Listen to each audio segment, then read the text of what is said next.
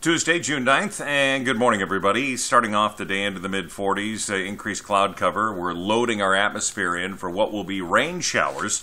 Starting off this morning, probably around 8 o'clock. 47 degrees, 52 at noon, and our high today, 55. Well below average. Our average high this time of year is about 72.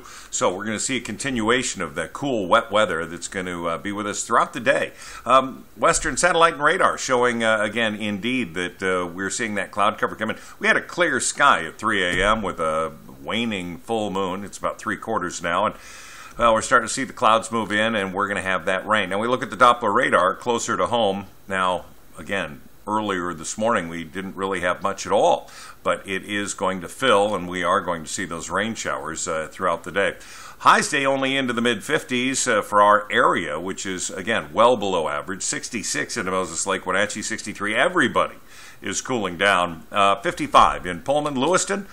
Scorching 62 degrees. Now, we do warm up as this system passes over. We will have a better day on Wednesday. Should be dry, patchy morning fog, and then we'll get into partly cloudy conditions. 72, that's normal. 77 on Thursday, again with some clouds. And then Friday, another round of evening showers and potential thunderstorm activity because we are transitioning once again to a cooler, wetter weekend and a high of 76 on Friday. But it is going to be warm building into the end of the week. Overnight lows will be around 50 into the mid-50s for Friday morning.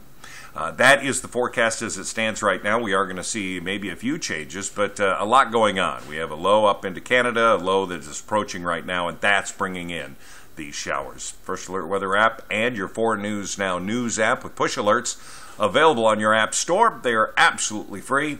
And remember, with the First Alert Weather, you've got radar right in the palm of your hand. You can see where it is and when it's coming in, plus extended forecast. A lot of good information there. And again, absolutely free. I'm Mark Peterson with 4 News Now and the First Alert Weather. Hope you have a great day.